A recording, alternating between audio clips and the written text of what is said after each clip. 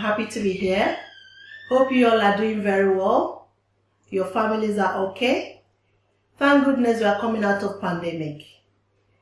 Right, my brothers and sisters, this is a message for my fellow Africans. Now, I'd like to talk to us about our health. They say health is wealth. I'd like to draw attention to so many health issues that is going on within Black and ethnic minorities.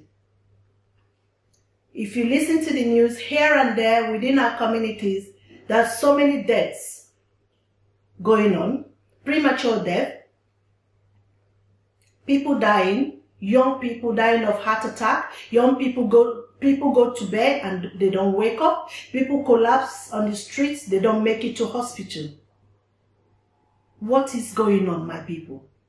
What is it that we are doing wrong? What is it that we are doing wrong? Some of us are working non-stop. They don't have time to take care of themselves. Can I ask a question? Who are we doing this job for? Who are we working for? Who are we making this money for that we don't have time to rest? Are we making this money for our children or for our people back home, families back home? Remember, your children will make their own money. They will live their life, whether if you are here or not. Their life continues. So why do you want to kill yourself for them? Some of us don't have time to visit GP surgeries. We don't have time, we don't book appointment. Some of us will wait until they are being called by the GP before they book appointment. Don't do that. Do not wait for you to be called. Book yourself in to see your nurse or your GP. They say prevention is better than cure. Some of us, we drive cars. What do? When you get certain sign or certain sound in your car, what do? You take your car to the garage to have it checked. What are you checking for? You check for brake pad, you check for fluid, you check for oil, you check the engine. You want to make sure your car is safe to drive. And you do that annually as well. You want to make sure that your car is roadworthy, isn't it? How much more yourself, your body? Your heart is the engineer of your body. If you don't have it checked, you will never know what's happening inside. High blood pressure, heart attack, hypertension is a silent killer. It never gives warning. So my video today is to encourage you lot to visit your GP. To have your blood pressure checked, to have your blood test done. By so doing, you know where you are. Can I also bring to your attention, World Health Organization has given the statistics that globally 1.28 billion people suffer from hypertension.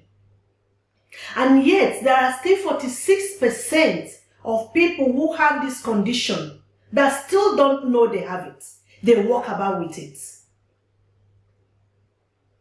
Ladies and gentlemen, how can you dictate, how can you know that you have it? The only way you can do that is by having regular checks, blood pressure check, is by having regular appointments with your GP.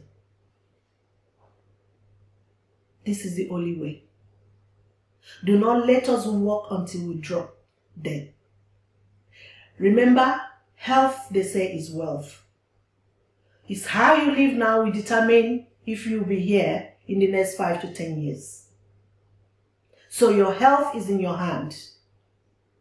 Take charge of your health. Again, my name is Tonia Akindele. I'm a registered nurse here in the UK. I am a registered manager for Brand Healthcare Services. I've worked in different NHS hospitals. I've been in the community. I've worked as a practice nurse. I've seen it all. My brothers and sisters, I'm bringing this to your attention because I have this burning desire to bring this issue to our community. Please listen to me. If you haven't registered with GP, please do so. If you have not made any contacts in the last month, please do so. Prevention is better than cure. Thank you. I'll also be presenting a series of videos to talk about health issues in our community. And I believe together we'll sort things out. Together we'll see how we can live a better life within our community. Thank you for your attention. So follow me in the next series videos where I'll be talking about blood pressure, the causes and the triggers of blood pressure. Thank you for listening.